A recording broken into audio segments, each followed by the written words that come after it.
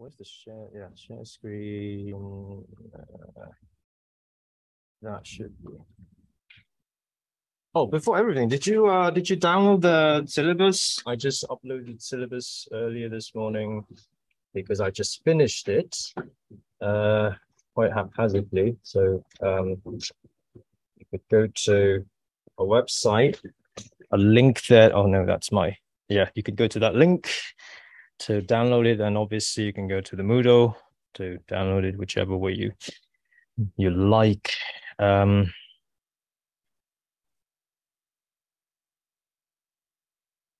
kind of sucks. Yeah. It says Stanley Kubrick's 2001, and then I put CompLit there, just wanting to cover it up because it is CompLit 2001. So I just trying to make a joke. I could have put this film as your required viewing for this week, but since only 3 of you, or I think it was 4, only 4 of you have actually seen the film that I said as required viewing, so it was a bit disappointing. But no matter, you could watch it afterwards. It's not really that relevant, but it's kind of quirky. Like I said, it's left field. Did you all receive my message I sent through Moodle? Okay, so everything works. Okay, what should I do here? I should probably open up the syllabus as well. That's very large. Okay. Yeah. This isn't really my computer, so I don't really know how to work anything. Right, so that's me. Obviously, this is me. Otherwise, I wouldn't be standing here. I know I look like a student, but yeah, I am the instructor. I'm not technically a lecturer here, although I sort of am, but my main job here is still a TA because I haven't got the experience required. Well, not the experience, because the number one thing you have to be a proper professor would be to have published, which I kind of haven't. So I'm still working on that. So my proper job here is the TA, but then every now and then, or every year, very fortunately, they give me these lecturing gigs for me for the extra salary that I so desperately need. So Leiya is my name. I know it's very weird sounding. It looks like a girl's name, which it could be, depending on which culture you're looking at it in. I'm part Japanese, so the name is Japanese, although it's spelled slightly differently than the Japanese because they don't use the L, they use the R. My mom told me the story. So she was lying in bed in the hospital. She was looking at the tiles on the ceiling, and then she was like testing out all the names on the squares on the ceiling, and then she landed on this, not realizing that this sounds very close to a certain princess character in a certain Star Wars franchise. So in case you have problems, you have difficulty pronouncing my name, that's your cue. You just think of the princess. Of course, I'm not a princess, but whichever way you prefer. So that's me. I have a PhD, obviously, otherwise I wouldn't be here to be the lecturer here. To get a PhD, I don't know whether you guys know this or not because you're so early into your academic careers or whatever, but in order to get a PhD, you need to have an original research, and you have to sort of write a book. The PhD thesis itself is like a book. I wrote like 100,000 words on it. I could have published it as a book, and then I would have published. Then I could probably land a professor, an assistant professor job somewhere, but I was too lazy to do that. No time, no energy, whatever. So I didn't do that. But that thesis that I did was not on narrative, but I did this on. So my PhD was in film. I did film studies, and my interest still is in time travel. So like time machines, traveling through time. Hence the film choice that I picked for the 4 of you who saw that film. It's very much about time travel. Although it isn't, because there's no time travel depicted in the film, which is kind of why it's so interesting as an example. So it is one way of looking at narrative. So I suppose you can say that I do know my stuff in this. I do try to adapt some of my research in one of the weeks. If you scroll down there, you see my stupid little name there in one of the weeks. Yeah, there you go. So I decided to I actually debated on this for quite a while, but then yeah, I was like, screw it, let's just make this public. Let's just let you guys see, what kind of embarrassing thing I wrote back then in 2017 to get me the PhD. So it's only one of the chapters though, so it's not the whole thing. Um, what else do I have to say? Right, so you realize I am talking about stories, right? I told you about the stories about how my mom came up with my name. I could explain the hat as well. It's not fashion. This is half necessary because I had a car crash a few months ago in March. I left a scar in the back of my head, and I suppose you can call it a cosmetic reason because it's not really there anymore. But I just thought it's a good idea to wear a hat to sort of cover it. So it's not really fashion, but kind of fashion in a way. Right. So I keep telling my stories, which is sort of irritating, but I think in this context, in a course about narratives, I think it's kind of relevant because have you seen that advert on YouTube, that masterclass advert? You have the negotiator. You have that bloke come out and say, "I'm a negotiator." You're probably 3 to 7. I don't know how he comes up with that specific number. You're probably 3 to 7 negotiations each day. Getting your coffee at Starbucks is a negotiation. Have you seen that advert? Do I have to play it? Um, I don't think that's true. I don't think you come across negotiations that many times every day, but you do come across narratives every day because every time you have to explain something, you have to put it in a narrative, right? I explain my name, I put it in a narrative. I explain the hat, I put it in a narrative. Um, that brings me to, I suppose, a question. What do you know about narrative, right? I keep using this word narrative. Um, let's have a little bit of a brainstorm. When you think of narrative, what sort of words or ideas? Well, let's put it this way: like a child comes up to you and asks you, "What is narrative?" What would you have said to them? Just shout any words, anything.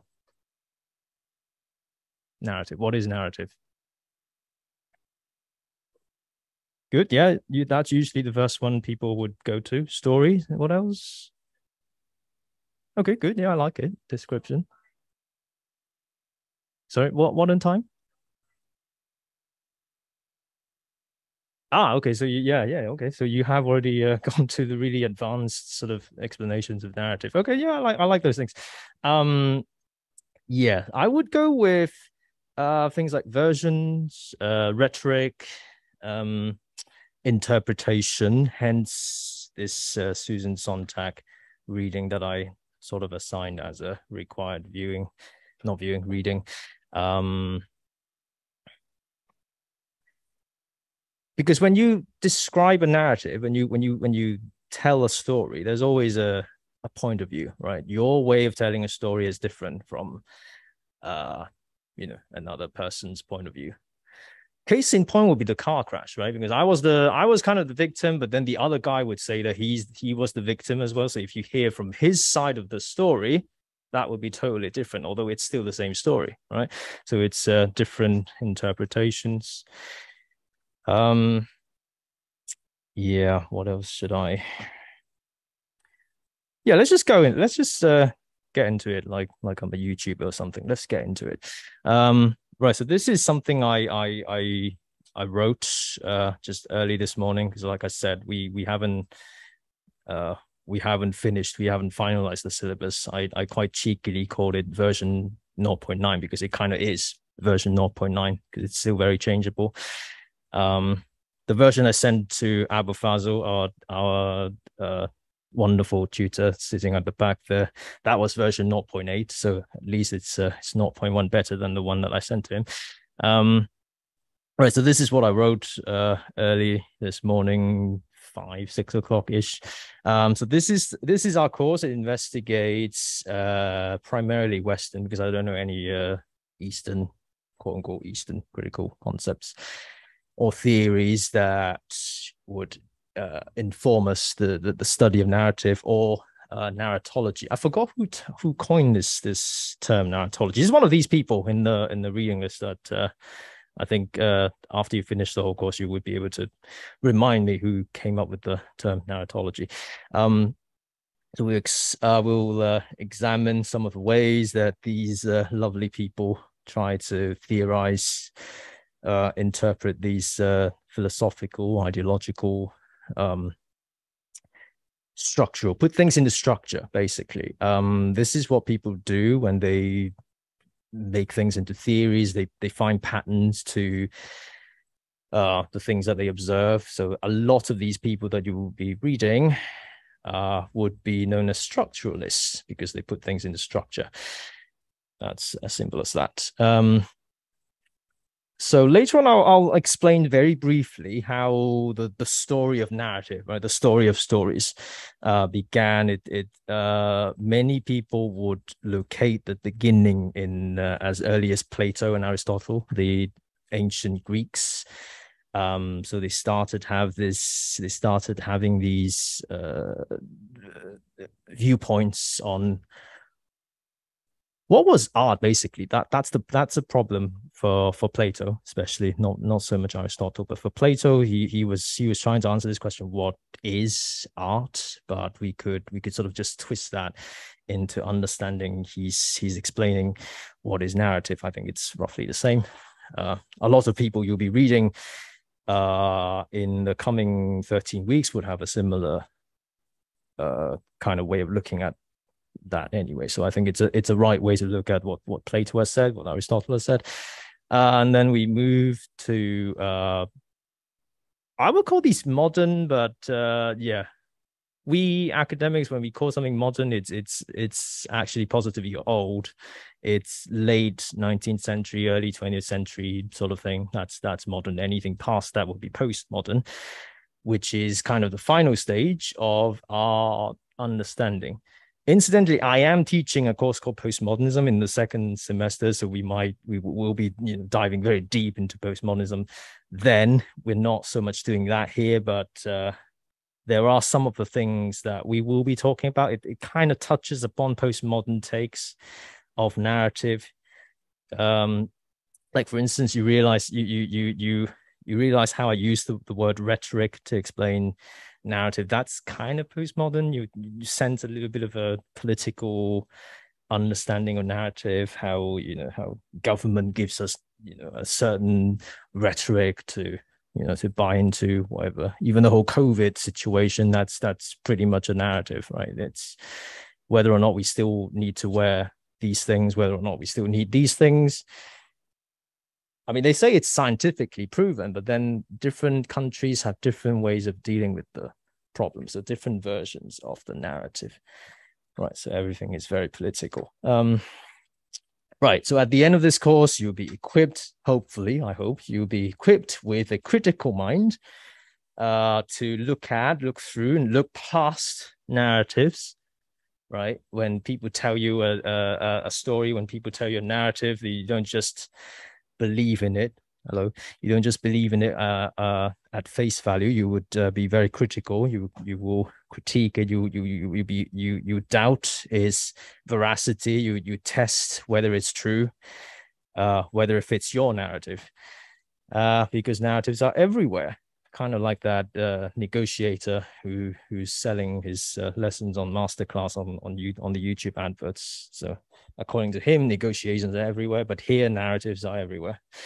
I mean, if you think about it, negotiations are a kind of narrative, right? You have, let's say you have a hostage situation. You have that person demanding a plane, $1 million, whatever. I want to leave because my I don't know, my boss has mistreated me, so now I'm holding 40 people in this room hostage, right? That's a story, right? It has a background. He or she explains why they're doing it, right? So that's a story. And then the negotiator comes in. Could be that guy on the advert, could be some other people. They would be offering another version of the same story. They could to appease that person, right? To sort of calm down that person holding these 40 people hostage in the room. That's their job, right? That's their job as a negotiator. So he might explain, oh, your boss has already considered your benefits, blah, blah, blah. You should consider from his point of view. He's not mistreating you. You shouldn't hold these people hostage. That's a crappy negotiation. I'm not a professional negotiator. If I were to negotiate in that kind of situation, all of you would be dead. But you get the idea, right? Negotiations can be narratives, so we win, right? We are better than that guy on the YouTube adverts, always irritating me, always stopping me from watching the actual thing that I want to watch on YouTube, which is stupid anyway. But anyway, so this is what we're doing. The film, we might talk about the film a little bit later on if we have time, which we will, because it's the first session. Usually the first session is very chill. We just explain, talk about the syllabus, go through the syllabus, go through the assignments, which I'm sure many of you are interested in.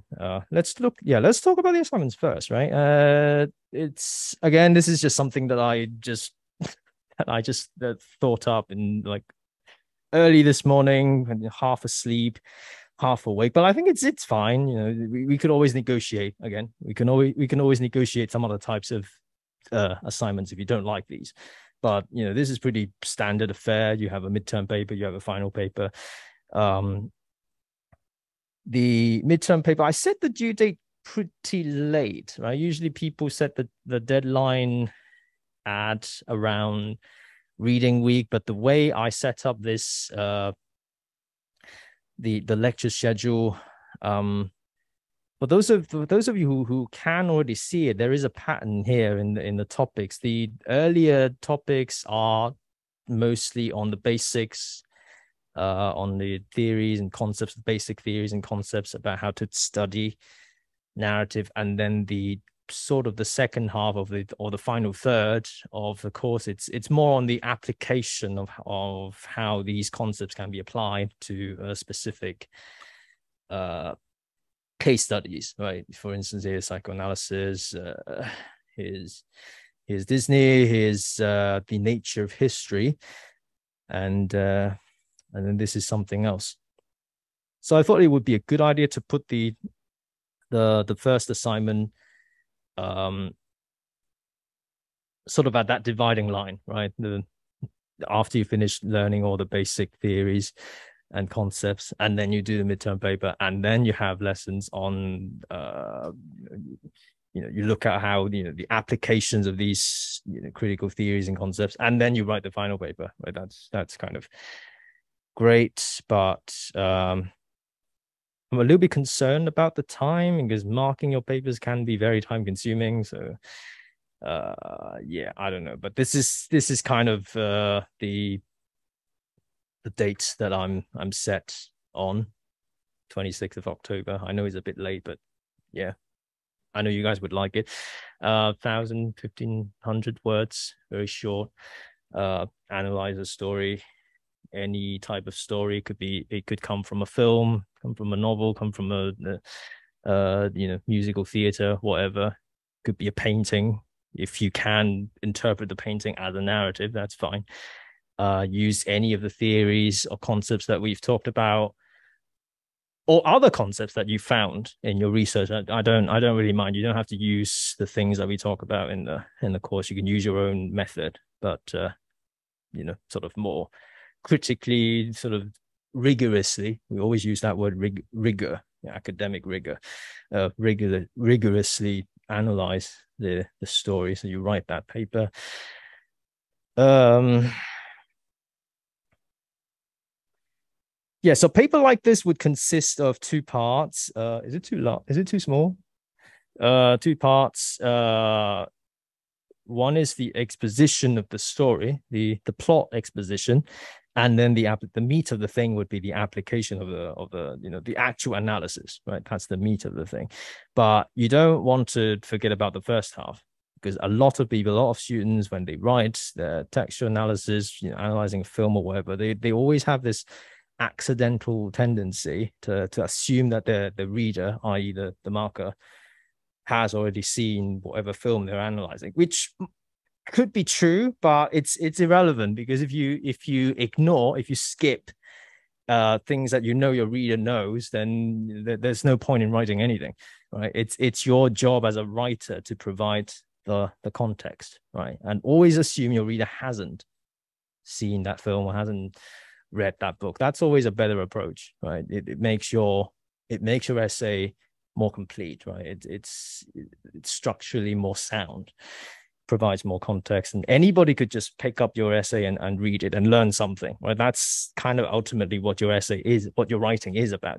You're teaching someone else about something that you found, right? The analysis, right? The meat of the thing.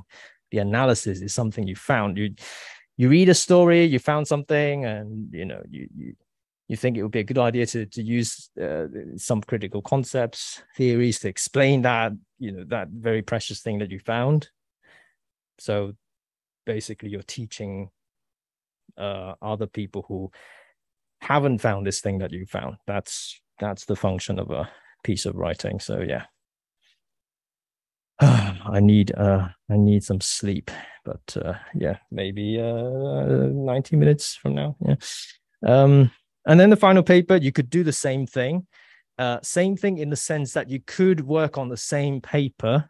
This is what a lot of academics would do as well. They write a shorter paper on a topic, and then they found more stuff. They do their research. They found more stuff to add on to their original paper, so they make the original paper longer. So you could do that. You can expand your midterm paper, right? That's 1B. 1A would be to do it afresh. You can start afresh. You find a new story to analyze, and this time you could present it in the traditional written form. Where did I put it? Yeah, traditional written paper, or wait, well, why is the cursor not working? Anyway, actually, you can do this, because I tested this equipment last Friday and I found this very wonderful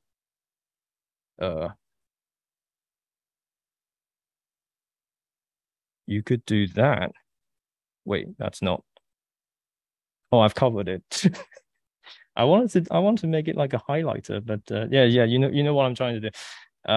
Yeah, so it's a touch screen. It's wonderful, all the technology. Anyway,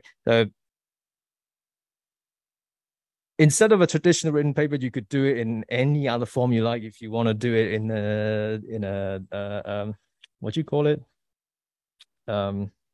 Like a performance art piece, like a dance or whatever, it's fine. Video essay would be more conventional, in the less conventional methods, more conventional in the less conventional. So you could do whatever format you want. The equivalent would be 2,500 to 3,500 words. What is the second thing? I forgot. Right. This. I'm so sorry. You could tell I just sort of came up with these things just off the top of my head. But I think it's wonderful. You could write your own story, right? You could use your creativity. You can write your own story in such a way that it's conducive to the kind of analysis that we will be doing in this course. So it's kind of I wouldn't want you to reverse engineer your stories, because that wouldn't feel like it's beneficial to your creativity. But if it's what you want to do, then it's fine, I guess. But Yeah, like for instance, J.K. Rowling wouldn't have written Harry Potter with all those analysis and all those critics praise in mind when she wrote that story. When she wrote that story because she wanted to write that story. Right? Um, so this might be a bad assignment, the way I set it. But yeah, don't worry. If you are the creative type, I don't mind. I don't mind reading stories. Um, yeah, but a short explanatory note would be you'll be the judge. If you think it doesn't need the explanatory note, you don't have to do it. But if you think it's too obscure, right? I'm too stupid to see, what sort of hidden meaning or whatever is hidden in your story, then it's probably a good idea to include an explanatory note in your story. So that's basically your yeah, and you can do it in groups. You can do it in pairs. If you have a friend in the class, whatever. If you want to do it together, then that's fine as well. I suppose you can do the video essay thing, like the creative project sort of thing, together as a group, if you prefer. Then that's also fine. It's all very flexible. I don't really mind clear wall drawings. Right, so that's the assignments. I prepared a little bit of like thing that I want to sort of introduce, as a kind of introductory class, although it's kind of encroaching on what we will be talking in the second week, which will be the third week because there is no second week. The scroll wheel is broken. Right, because the second week is a holiday, so we won't be meeting, each other. Next week will be the class will resume in the third week, so I'm sort of encroaching on a little bit on what we will be talking about on the third week, but it doesn't matter. I think it's interesting. Some of this is interesting. I put show don't tell. Now, this is something that I always hear people say what a good film would do, right? Because a film is primarily a visual medium. So if you want to express a certain plot point, a certain message, it's better for you to show it than to have a character say it out loud, right? This is what we think of this. Although sometimes it's not a rule, right? Sometimes it could be broken. The example that I've oh, bless you. The example that oh, bless you again. The example that I've bless you 3 times. The example that I've always gone to is Life of Pi, which incidentally is a adaptation of a novel, right? But the film, I'm talking about the film. If you remember, those who have seen it, the towards the end of it, the main character is just describing the alternative version of what happened on the boat, right? People attacking each other, whatever. You might say that's the real version. You might say that's not the real version, but whatever. But the way the film tells you that, it tells you that. It doesn't show you anything. Right? It doesn't show you, the people fighting on the boat or whatever. You just look at that main character. It was Dev Patel, was it? It doesn't matter. So the main character just speaking, right? The main character talking the story out loud. But in this particular instance, it sort of has that effect, right? It's the effect that the film is going for, right? It's relying on our imagination to think what really went down on that boat, right? Instead of that, magical tiger, or was it a tiger? I don't know. Magical tiger, magical creatures, or whatever. That's the bit that they show you, right? They don't require your imagination to see it because the film actually shows you that part. But then the other version, the film chooses to tell you that because you need your own imagination to think that up, and that's the sort of effect that it's going for. So it's not always a rule that Show don't tell is a mark of a good film. But here we're not talking about film, although I am a film studies person, which kind of shows because if you look through the syllabus, I know the course title is what is it called? I know it's very convoluted. Comparative Studies of Literary and Visual Narratives. There's not a whole lot of literary here, if I'm being brutally honest, but yeah, I mean, I try to include some. Don't worry, we have Abu Fazl to the rescue because he will be giving a guest lecture in one of the weeks. I put TBD there, so he's more of a literary type. He's more literary than I am. I'm more of a film studies person. Which reminds me, because this is, I mean, we are in comparative literature, right? The department we are in is comparative literature. Is not English lit. Is not uh it's not any kind of literature. There is a comparative in front of the literature, so we're not looking at literature just at squarely as literature. We are adapting the idea of literature, and film is kind of the best example of that, right? One of the ways is adapting literary works into the visual format. That's kind of your very classic way of explaining what comparative literature is.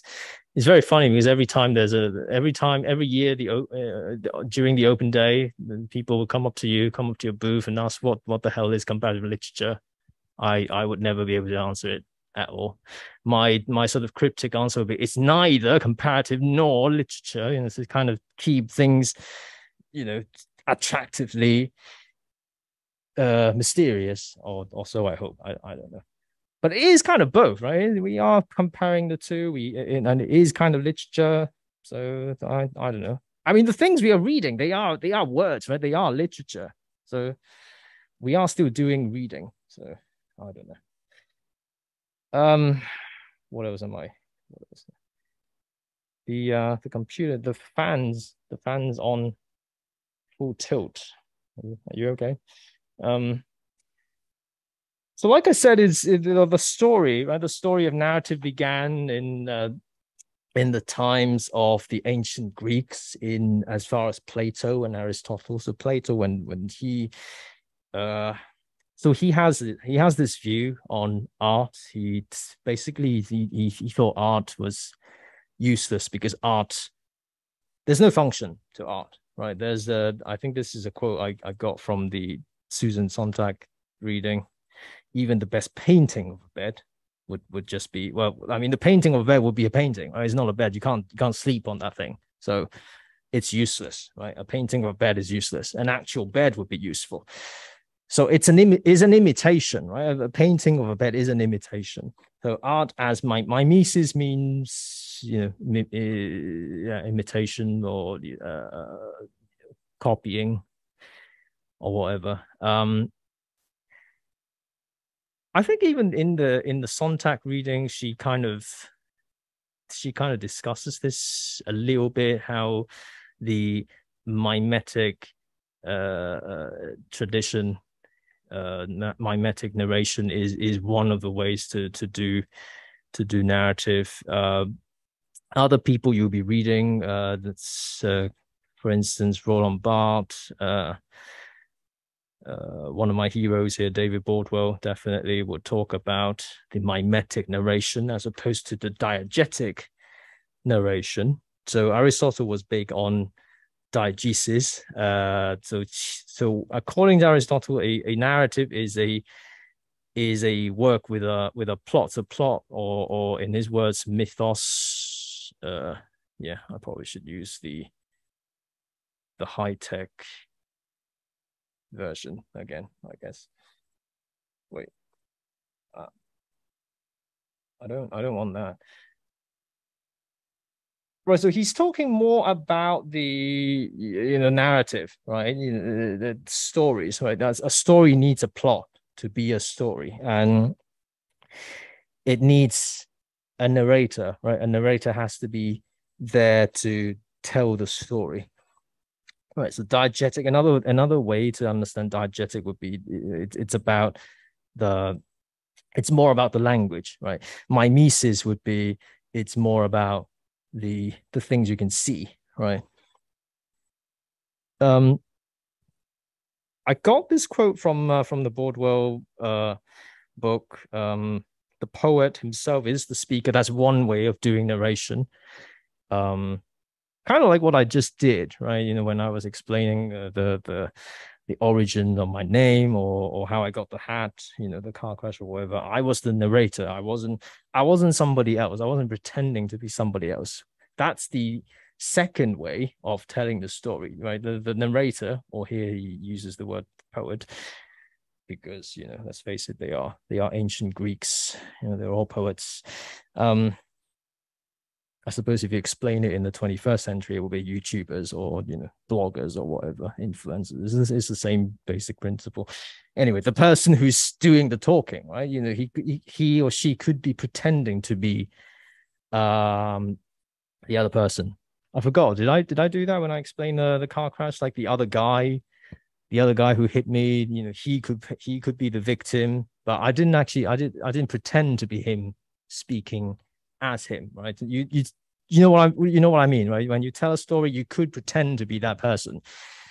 And I actually did. You remember I explained the negotiator advert, right? I pretended to be the negotiator. You get coffees in Starbucks. I don't know why he put so much emphasis on the star in Starbucks. Getting coffees at Starbucks, and you are probably 3 to 7 negotiations each day. Crossing the road is a negotiation. So I'm pretending to be him, right? So that's another way of um, telling the story. But whichever way it is, it's still, I'm copying him. I'm pretending to be him. So that's my mimesis. That's sort of Plato's way of understanding story. Whereas Aristotle prefers the diegetic way, which is um, more on the plot, more on the language. But if you think about it, they are actually talking about two different things, right? When Plato was talking about these things, he's talking about narrator, right? He's talking about the way the story is told, right? But when Aristotle was saying that a story needs a plot, narrative is a work with the plot. He's more concerned with the story itself, right, rather than the way the story is told. So I don't know. This is just me. When I look at this, they are talking about different things. So instead of show don't tell, I think it's show and tell, right? You need two different things. Sometimes you need to show. Sometimes you need to tell. Case in point would be the Life of Pi example that I just used, because that film very perfectly illustrates how two different ways to tell stories, right? Sometimes you show things, sometimes you tell things. uh Debates on realism, I don't know why I put that there, but it's sort of related, because like for instance, if you take on the mimetic way of narration, obviously the more real you are, the more real I sound like that negotiator person, the more immersive you will be, right? You feel like you are actually, hearing that person speaking. So it achieves that kind of effect. Um, I'm gonna skip this because I'm not really that clued up about like literary history. This is mostly literary history, which I'm not really that familiar with. Henry James, again, an author. He's I think in some of these readings you will see his name come up pretty often, because he's sort of um considered as a turning point of how stories should be presented, or how stories should be written, depending whether you want to rely on realism or not, or you want the mimetic tradition or the diegetic tradition. So he says here, I'm also quoting from another book. Rather than being simply told, we are shown action and character as they develop through significant scenes using third person narration instead of first person narratives. Right. So Henry James's books, I don't know, I haven't read any of them, but because that's another thing you probably should know about me. When I introduce myself to people, especially academics. I don't know why I always like to talk down myself. Like, of course, I have to explain the Star Wars thing. And then the next thing I would explain is I am an illiterate.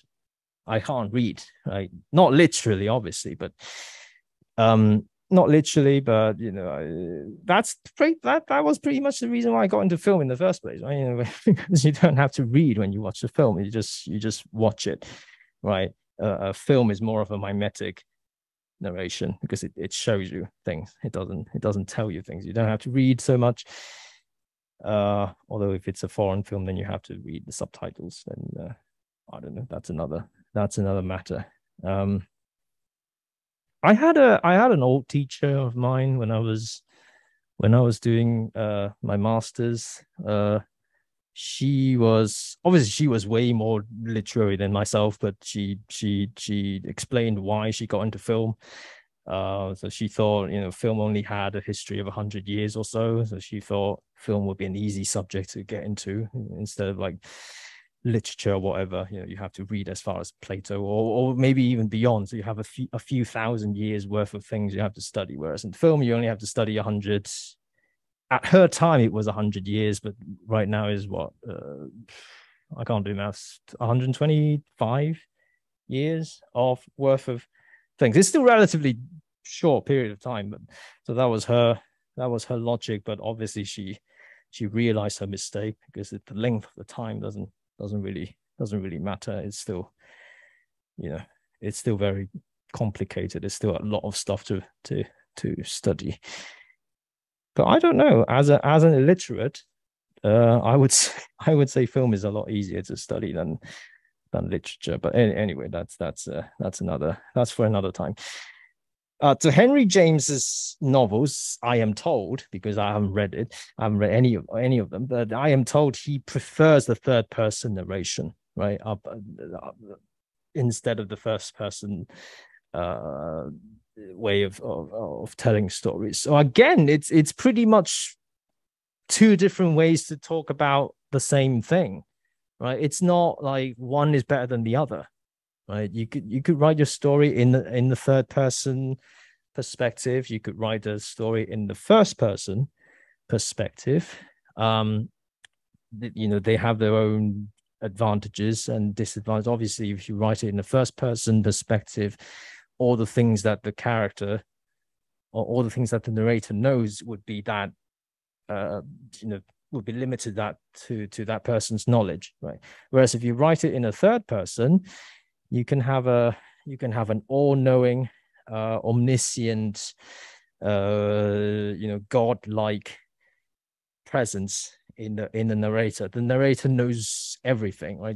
I can't think of an example off the top of my head, but you know what I mean, right? When you have a narrator narrating a story, the narrator isn't part of that story, right? The narrator is outside of the story, but the narrator knows what every character is thinking, what every character is feeling. So the narrator has that advantage, has that godlike perspective, right? So that's one of the advantages.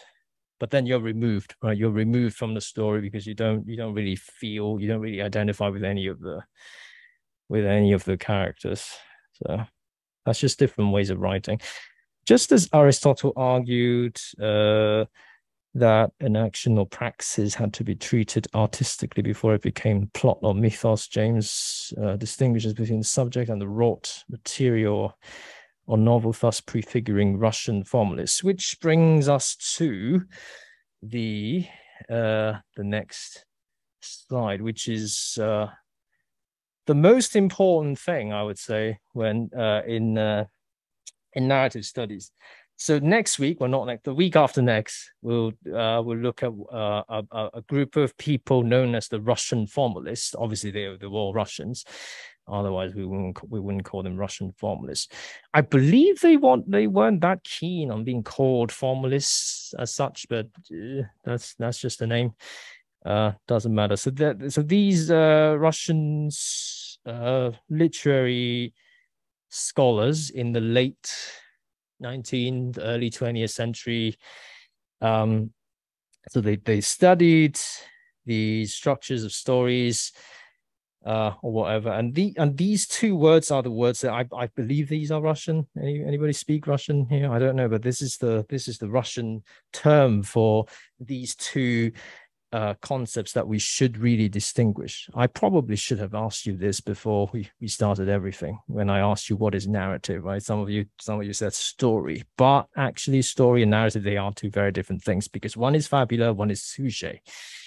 Um, um, Anybody would hazard a guess why story and something else that's similar to story could be different? Right? Why is narrative and story different? Yeah. Yeah, sure. Doesn't matter. Oh, great. Yeah.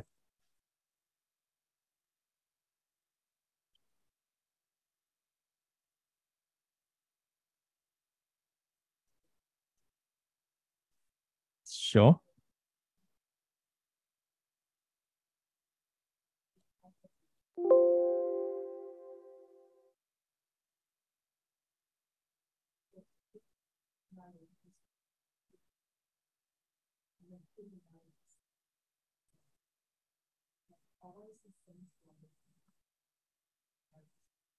Exactly. So yeah, it's the same story, but it can be told in different ways. How do you add a text box? I don't know how to work.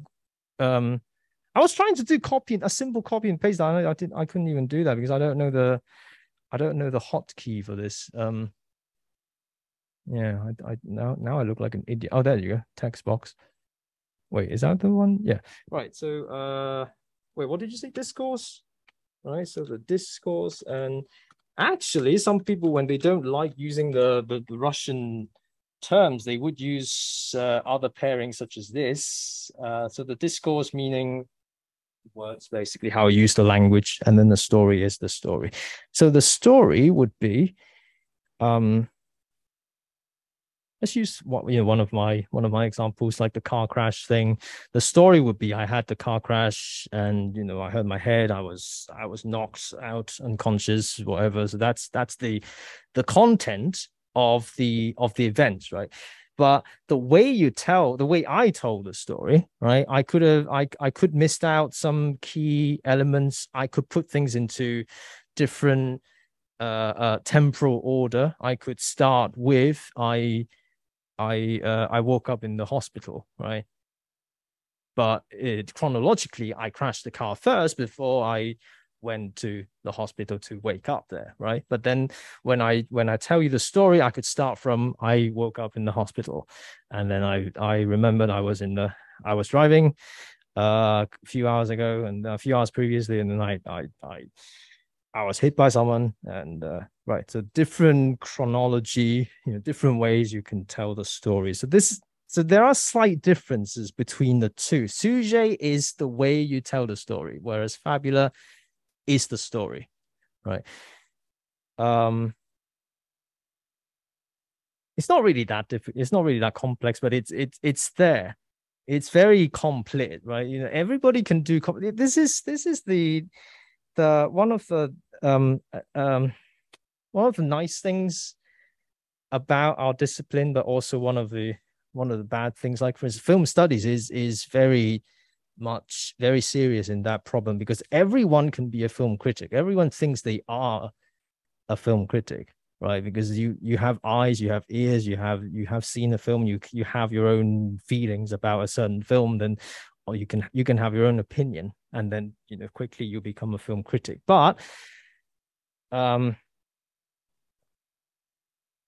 I don't really have a but, because your opinion is your opinion, right? It doesn't make it wrong or whatever. But um, I don't know. This is for another time, because in the other course that I'll be doing, in the postmodernism course, this is one of my aphorism, I suppose. There is no right or wrong way to understand anything. So this is, all these complete things is very classic examples of that, right? There's no right way or wrong way to look at a thing. So your opinion could be as good as an actual film critic's opinion. So, But you see the difficulty in our discipline, right? In like scientific, in like science subjects, if you can't do rocket science, then you can't do rocket science, right? You have to learn how to make a rocket in order to build a rocket. But you don't have to learn film studies, and you can still appreciate films. You can still appreciate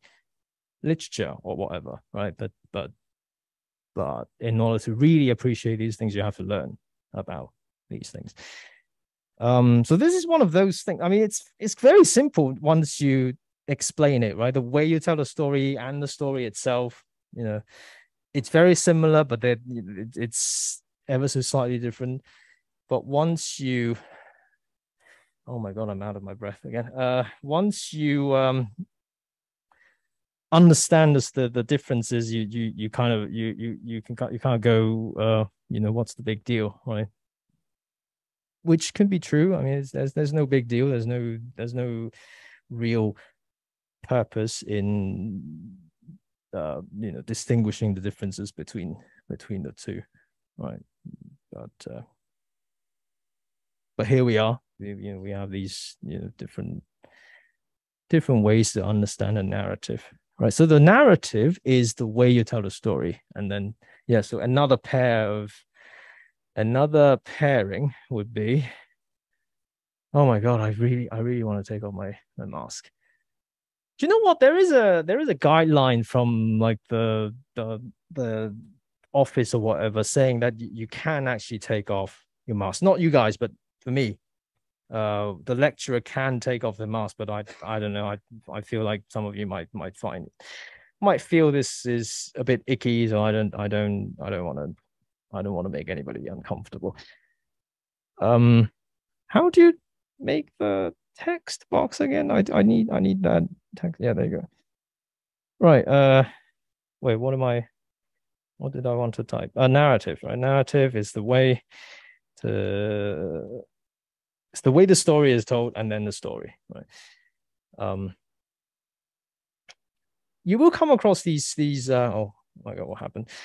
You will come across these different pairings later on in all these subsequent readings that we'll be reading together. So don't worry if you don't know which is which, or don't worry if I have mixed up some of them, which I might have done. I might have mixed up discourse and story, and narrative and story. I don't know, but the meaning is there. Which is why I like sujet and fabula, because nobody mixes up sujet and fabula. We all know sujet is the way the story is told, and fabula is the chronological ordering of the events.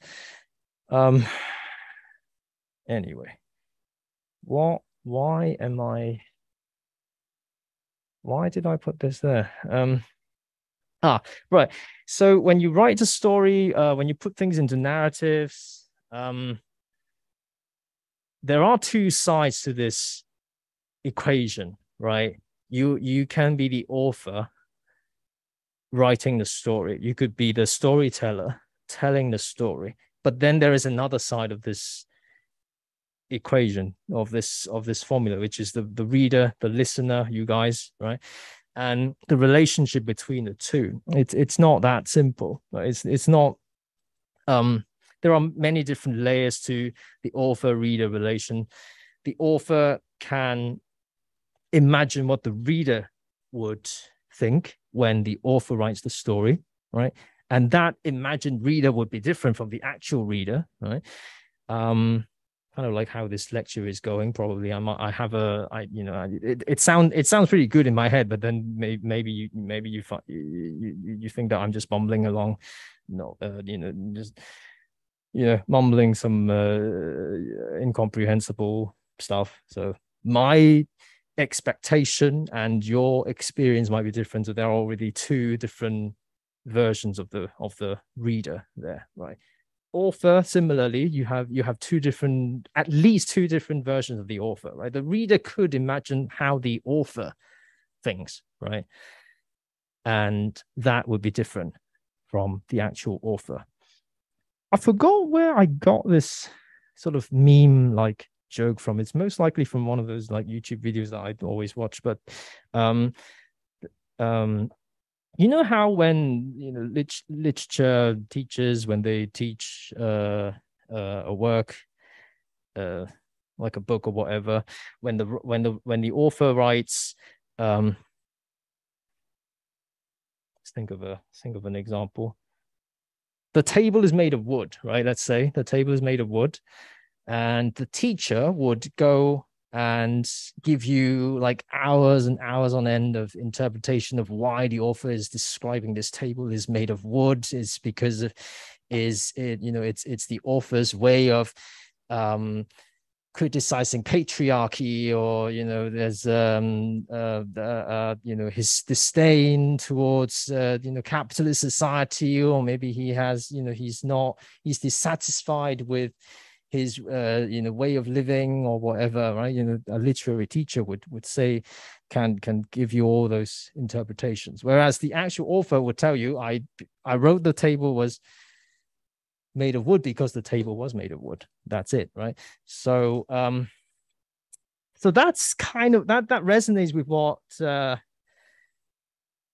maybe not so much Barth, but definitely Susan Sontag's against interpretation. That's kind of the main takeaway of what she means by against interpretation. You could do all these kind of interpretations in cultural studies or whatever, but the truth is sometimes there may not be a hidden message, right? There may not be an interpretation there. The table is made of wood because it is made of wood. There's no there's no hidden meaning. It's not the author's way of trying to rebel against capitalism or whatever.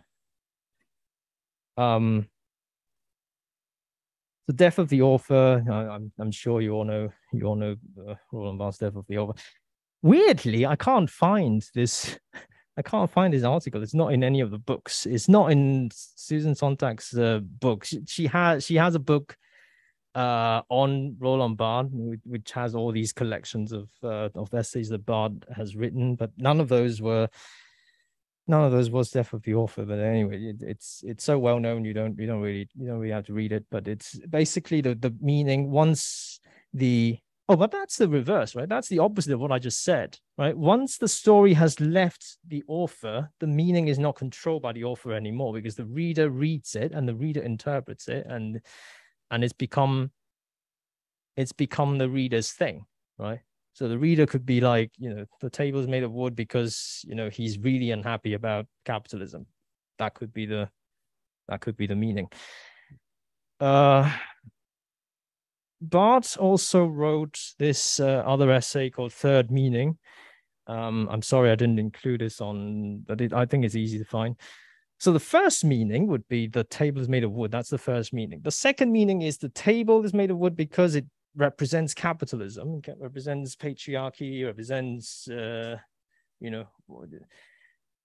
anti-colonialism, or whatever, all those lovely big words, big isms that you can think of, right? That's the second meaning. The third meaning is, I don't know whether I've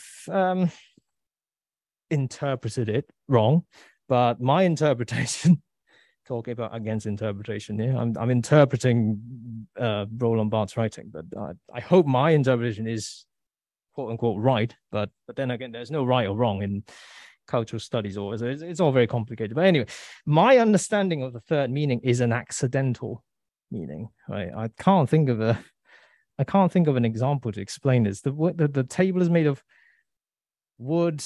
The accidental nature of it is that the author didn't intend it, obviously. So none of those capitalism, anti-colonialism tendencies, or whatever. Obviously, none of those things. But there is something that's obvious, like the wood, right? The nature of the wood that the author has mentioned, but the author didn't intend it there. That would be what he means by third meaning, right? It's similar to or as I understand it, it's similar to Roland Barthes said. I don't know whether you've heard of this concept before. It's the punctum and the studium. Again, I need a text box here, or I can just write it down, actually. Let me just write it down. Oh, it's not a very good touch screen. Wait, how do you spell punctum? Ah, is it one U or two U? Doesn't matter. Studium. Studium. It could be two U's. It could be. I don't. Doesn't matter. So Roland Barthes was writing about photography here, and that so he describes the punctum of the photograph and the studium of the photograph. The studium would be the things that you could see. It's sort of like this pairing, right? It's sort of like the sujet and the fabula, if you think about it. The studium is the things that you could see in the photograph. Like let's say it's a photograph of three people, standing together, taking a picture. So the three people would be the studium, right? The actual intended subjects of the photograph. The punctum is what he's interested in. Is what makes photography so, I don't know, so magically wonderful for I'm sure for a lot of you. Is the accidental nature of the photography, right? When you press that shutter in that moment in time, it freezes that time, and there's something in the photograph that the photographer didn't intend to record, but then it got recorded anyway, right? So that's the accidental. Let's say there are trees in the background of the three people, right, in that photograph, and the trees were, all the leaves were blowing, right, in that moment, and the leaves were blown in such a way that it looks beautiful, right? That will be the punctum of the photograph, right? Because the photographer taking that photograph didn't intend to record that moment of the leaves blowing in the background, right? But then it's there in the photograph, and it's beautiful, right? It's what makes that photograph beautiful. So that's the punctum. So that for me is what he means by, oh my God, I'm losing my breath. What he means by third meaning.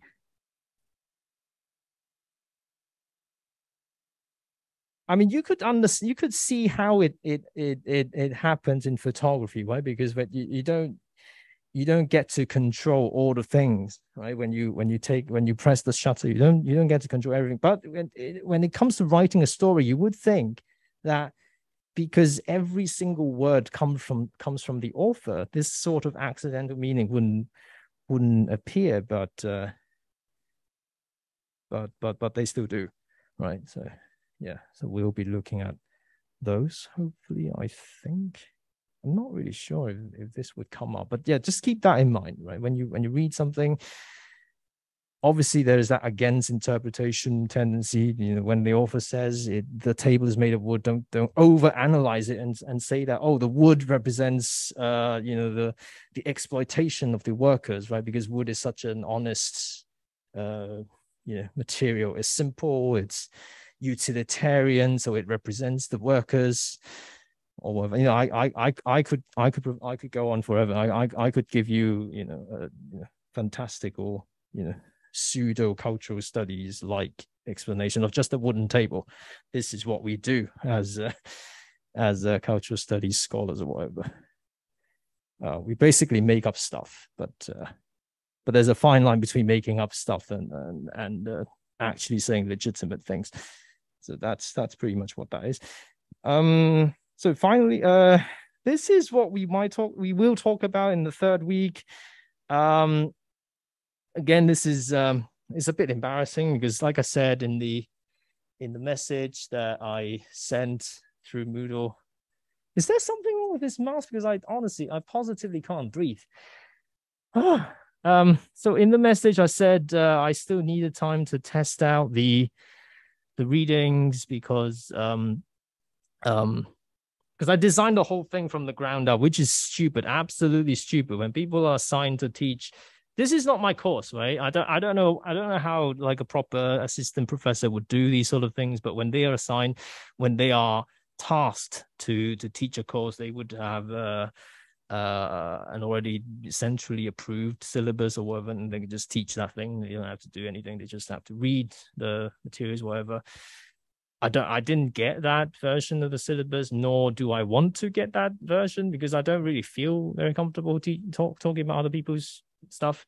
Although this isn't my material per se, so I don't know what I'm talking about here. But I just designed the whole thing from the ground up, and I needed to test absolutely every single reading to see whether they work, whether they make sense. Obviously, me being the lazy ass that I am, I haven't got enough time to read everything. I don't know. I don't even know if this Todorov reading is about this thing that everybody knows.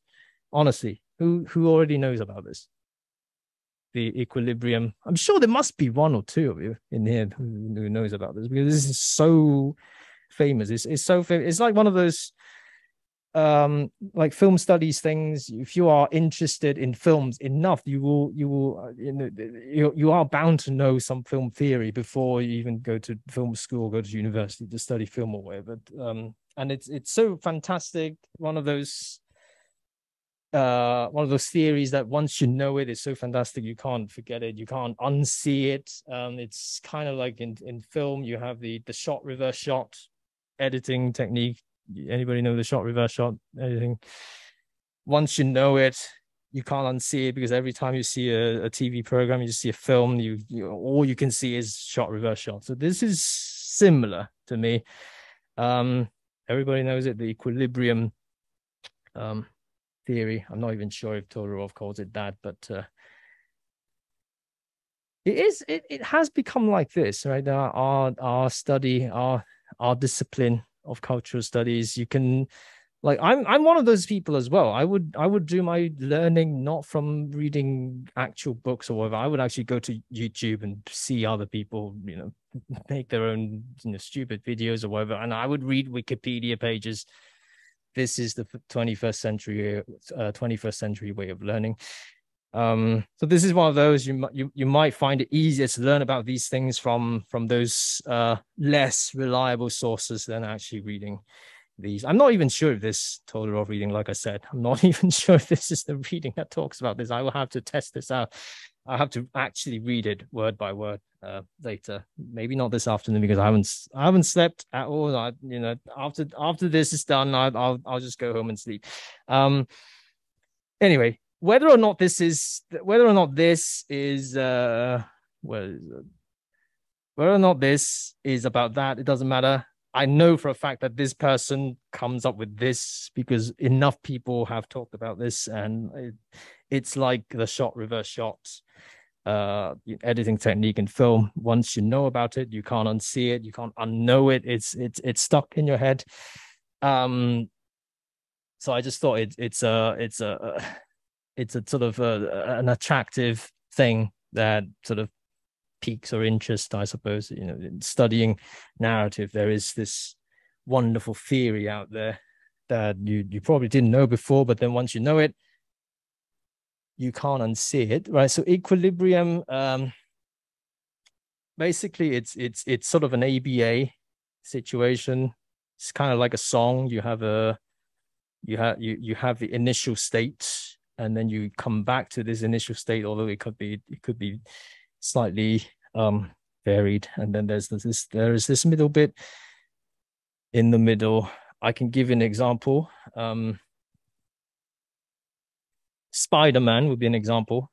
I'm not talking about the newer ones. The Spider-Man that I know is Tobey Maguire. I'm that generation, and I don't know about the other two. Honestly, I haven't seen any of the other films. I've only seen the Tobey Maguire films. I suppose the story itself would be the same, right? Talking about Sujet and Fabula. The story, the fabula of Spider-Man would stay the same, although the sujet, the way they use different actors, they use different, I don't know, story elements, but it's still Spider-Man.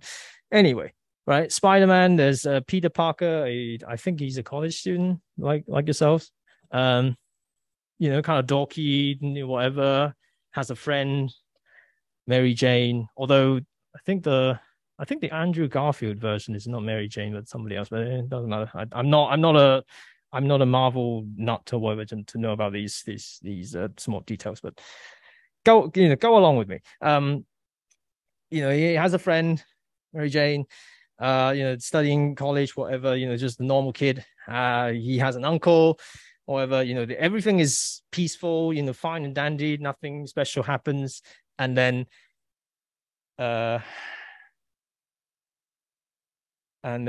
something disrupts this equilibrium, And those things include being bitten by the spider. That's one thing. The uncle being killed is that other thing, right? Because in the equilibrium, when everything was peaceful and fine and dandy, the uncle is still living, right? The uncle is living and fine, and talking with him, having dinner, whatever, having nice time generally. But then he's killed, so this equilibrium is disrupted, right? And at the same time, he gains these special, spidery superpowers, whatever, to aid him to bring everything back to what it was before, when everything was still peaceful and everybody's singing and dancing, and so the equilibrium is restored. So Spider-Man does his Spider-Man things, defeat the bad guys, whatever, and restores the equilibrium. But this is a new one because now Mary Jane is his girlfriend instead of just a friend, right? So something's improved, but the uncle is still gone. The uncle is still killed, but he kind of accepts it now. So the equilibrium is restored. So this is the most classic way of any story. You could think of any story you want, and I can guarantee you 99% of the time, maybe 100% of the time, you can fit this formula. There's an equilibrium, there's a problem that disrupts the equilibrium, and then what the main character does throughout that story is to find a way to restore that equilibrium again, right? This, incidentally, was the reason why I didn't quite like what's that called? That woman with the chess thing, or the Netflix series, The Queen's Gambit. When people were crazy about that show, and I was like, there's no disequilibrium there in the story because everything was going very smoothly. That was kind of my take of that story. But like I said before, right, these are not rules, right? These are not set in stone. You don't have to follow them in order for the story to be good. So you don't have to follow this, right? It's the relationship is reverse. It's not, a story is good not because it follows the rule, right? These thinkers, right? These scholars, they come up with these rules because they found this pattern, right? The pattern doesn't make the stories, but the stories make the pattern, if that makes sense, right? The cause and effect relationship is reverse, right? Yeah, I don't know. Yeah, so that's pretty much it, I think. Yeah, so when I first knew about this, I was obviously I was ecstatic because it's so true. It's everywhere you look, it just follows its pattern, which is why it makes it so powerful, right? It almost feels like it is universally true, but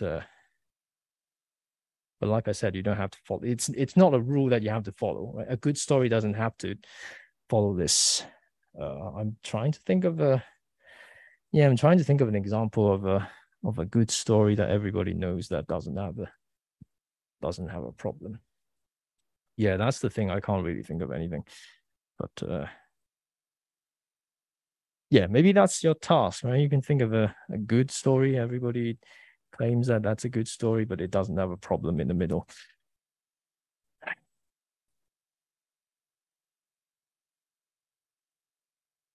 Yeah, like take Spider-Man as an example, right? The version of the Spider-Man story that doesn't follow this pattern would be the uncle isn't mugged, right? The uncle just walks down the street, very uneventful. He doesn't come across were those thieves trying to steal things from the uncle, whatever. Like I said, I'm not steeped in Marvel folklore, whatever. But so the uncle was fine. There was no spider.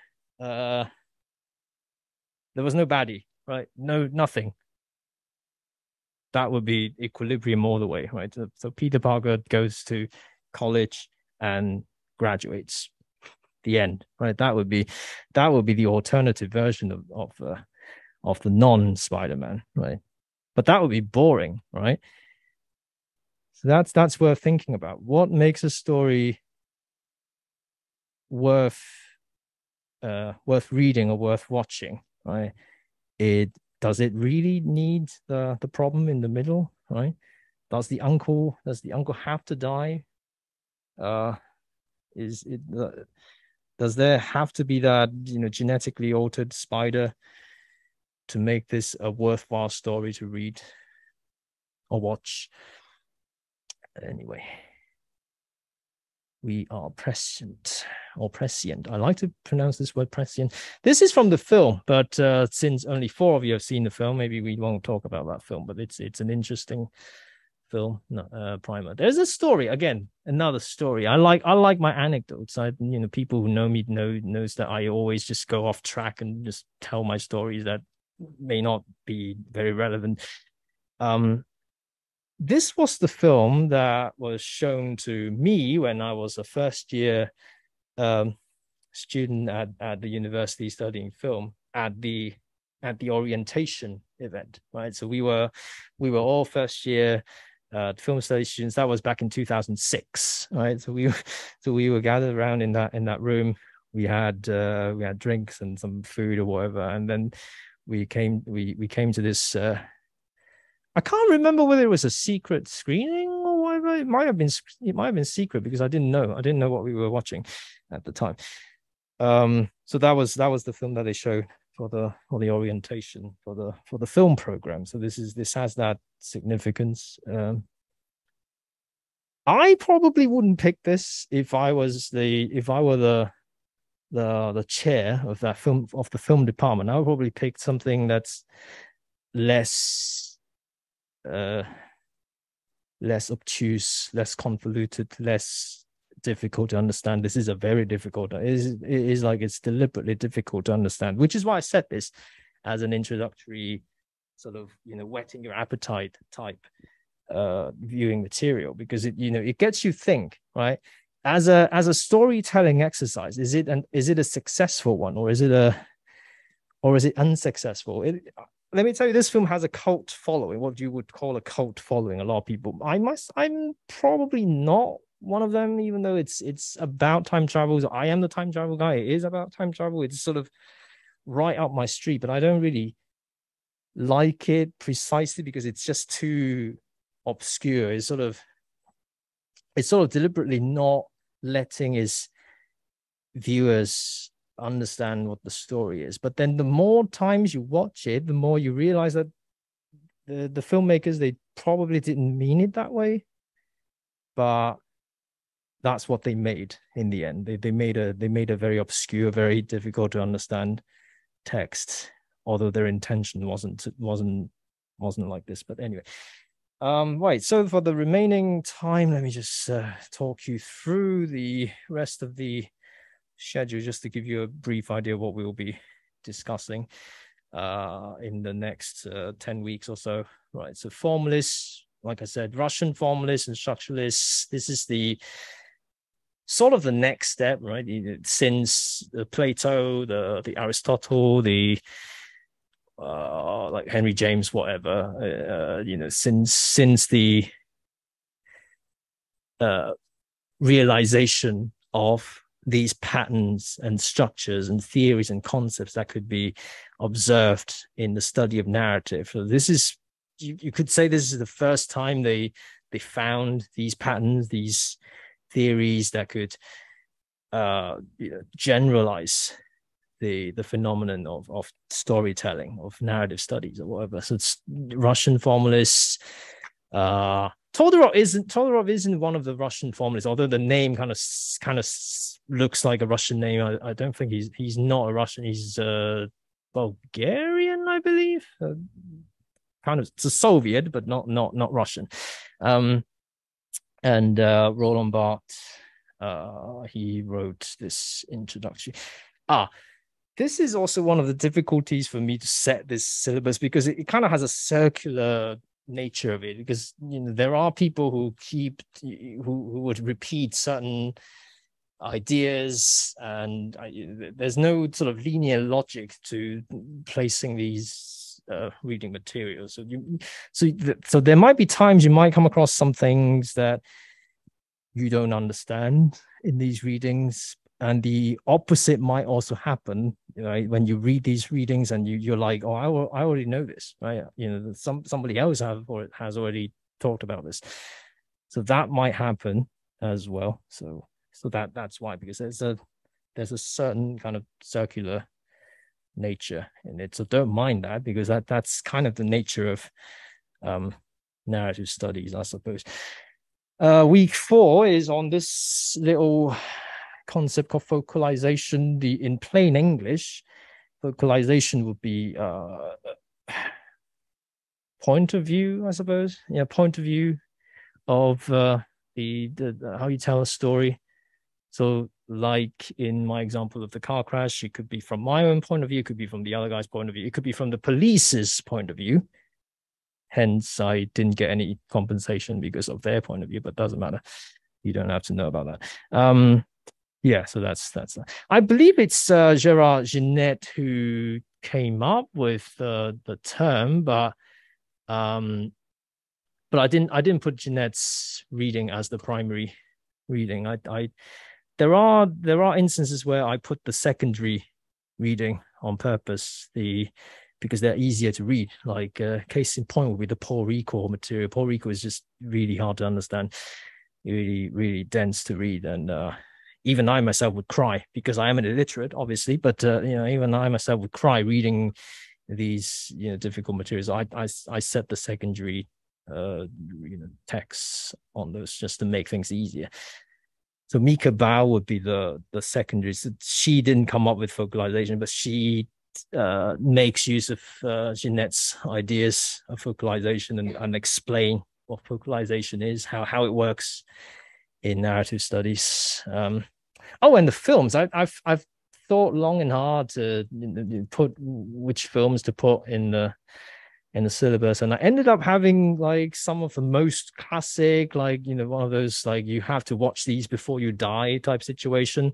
Citizen Kane, one of them. I did do Citizen Kane in my own thesis. You might be surprised to learn, because it's not about time travel. There's no time travel there. The Citizen Kane is not about time travel, but I sort of made it that way. But we're not reading that chapter that I did.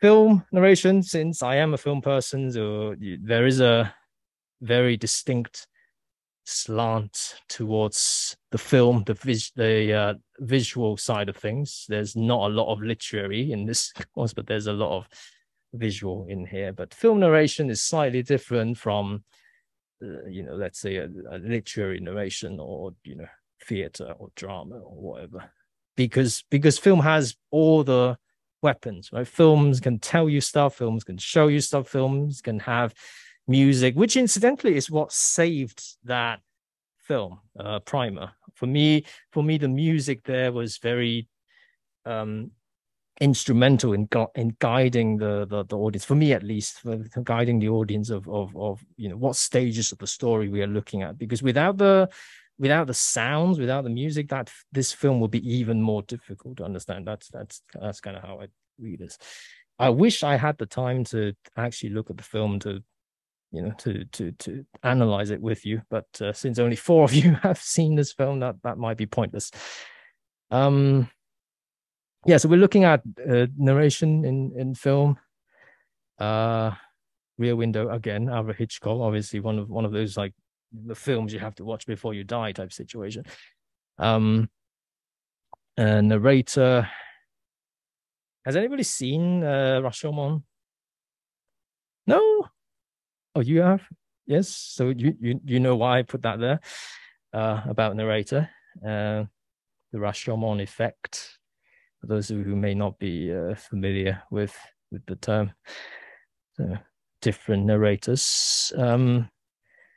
This next week is the week that I'm really apprehensive about, because like I said, the Paul Ricoeur material. I didn't read those. I didn't read these materials when I was doing my own research, even though it's on narrative, it's on times, it's right up my own researcher's street. But I didn't read this because it was too difficult. I just sort of ignore it, but things happen. They just sort of come back to haunt you. So I mean, I could have just scrapped this week. I might still scrap this week. I don't know, but I think it's an important kind of topic to understand, like time, the sense of time, or the way that time is thought about in telling stories. Uh, and then I put Tarkovsky there. It's like a double whammy there because I personally don't like Tarkovsky. I am a film person, so it's almost like for a legitimate film person, he or she has to like Tarkovsky's films, but I'm probably the exception. I don't know. I don't like Tarkovsky, but I just put that there. Maybe I would change my mind after this week. I don't know, but so this is the week that I'm really worried about. And then the next week is Abu Fazl's turn to do is he's still planning on things, but I'm looking forward to listening to that. And then week 10, psychoanalysis. So I suppose most of you are complete majors here, right? But the way I see it, because I also, aside from lecturing some courses in this department, I also TA a lot of other courses here. So I kind of have a sort of pretty wide understanding of how this department works in terms of its courses and reading or whatever. I don't really see a lot of psychoanalysis being talked about in the syllabus. So in other courses, I don't know. I just think it's.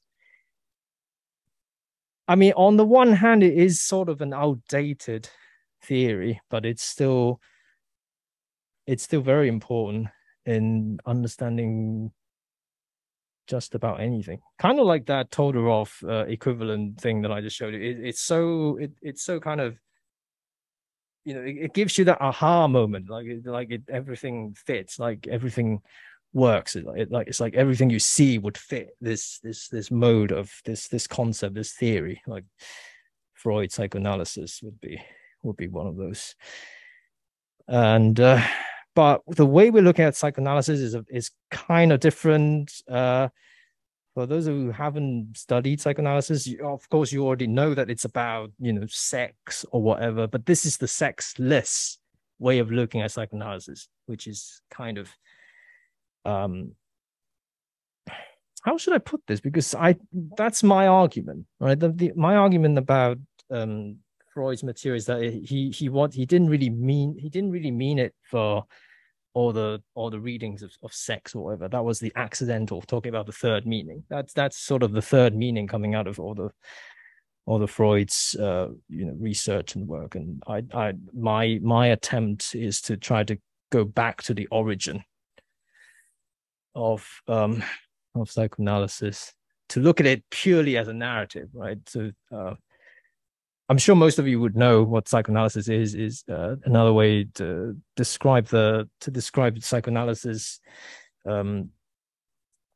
session would be the talking cure, right? You have the patient, you have the doctor, and then the patient would tell things to the doctor, and through that talking, the psychosis, the mental problems in the patient would be cured. That's the basic premise of psychoanalysis. So there's no sex involved, right? But it's just so happened that a lot of the traumas would involve sex, right? I was molested as a child, blah blah blah. So a lot of the traumas would involve sex, so it becomes it evolves into a theory about sex. But my argument would be that psychoanalysis itself isn't about sex, but it's about the storytelling side of it, right? The patient recounting his or her traumatic experience as a child or whatever. So we're kind of looking at that. Has anybody seen The Sixth Sense? Because if you have seen it, it would be kind of ruined. So 1, 2, yeah, I think it's fine. I could set some other films, but I mean, for those of you who have seen it, it's fine. The surprise is ruined. Although now that I mentioned there is a surprise there, I kind of ruined the surprise myself, but doesn't matter. We are here to study the phenomenon. We're not just ordinary film viewers just watching for fun, right? Watching for entertainment or whatever. So there's spoilers. The fact that there is spoilers, it's sort of related to narrative as well. It's sort of related to how I understand narrative, because spoilers is the story element in the future that you're not supposed to know about in the present moment, right? So the storyteller's meant for you to discover a certain thing about the story way into the future, but instead you know about that way before. So the surprise is ruined. So the spoilers, that kind of has it's an interesting thing to think about in terms of studying narrative. Anyway, right. The next week is Disney adaptation. I could have said, like, Snow White or whatever, like your very classic adaptation or ruination of Grimm's Brothers tales or whatever. That's sort of more classic way of looking at this problematic called adaptation in the Disney flavor, right? Disney usually destroys the original story and Disneyfy the stories. But I just remembered I saw this documentary a while ago, obviously because it was 2013. I saw this documentary a while ago, and I thought it might be a cool kind of focal point to look at this set of materials. Mary Poppins is a classic Disney film, and then there's this other film talk about it's a very special type of adaptation. It's not a straight adaptation, right? They're not. There is another film, Mary Poppins Returns or whatever. That's more of a classic way of adapting an old story, although it's a continuation rather than just remaking the same story. But the 2013 film Saving Mr. Banks, it's about the background, like the context of how the Mary Poppins story was written, or the Mary Poppins film was made.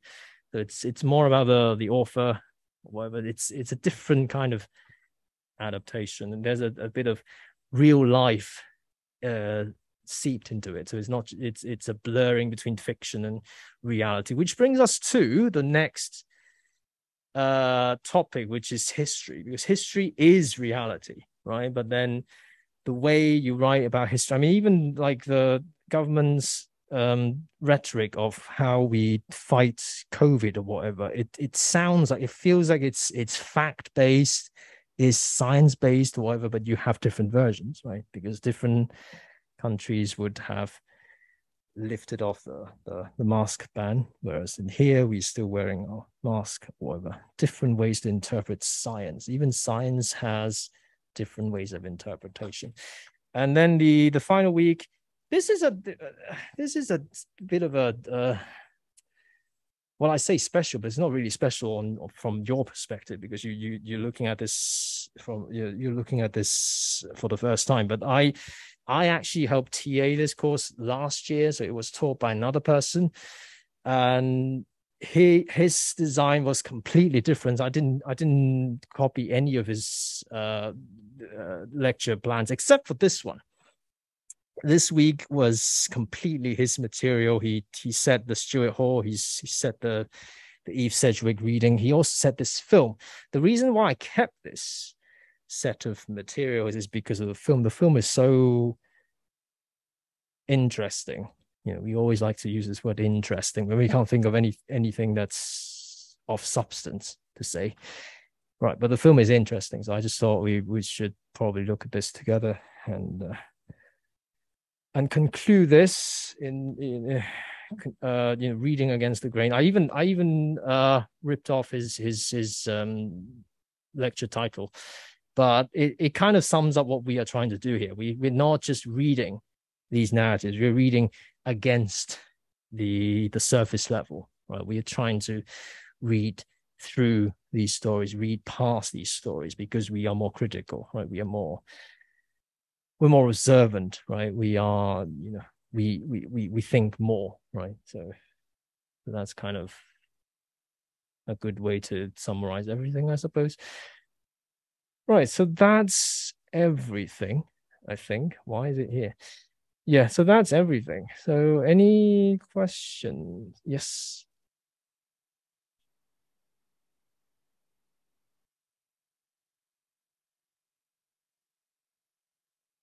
you are gonna have to talk to Abu Fazl. Usually we don't change the schedule because they are pretty much set. You might have to make a choice between this and the other course that it clashes with.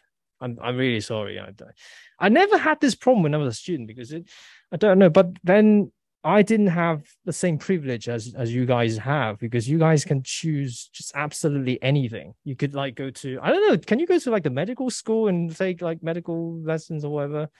But it seems like that way, right? But for me back then, when I enrolled in the film studies and the music program, all I could choose was the film and the music courses. I couldn't choose anything else.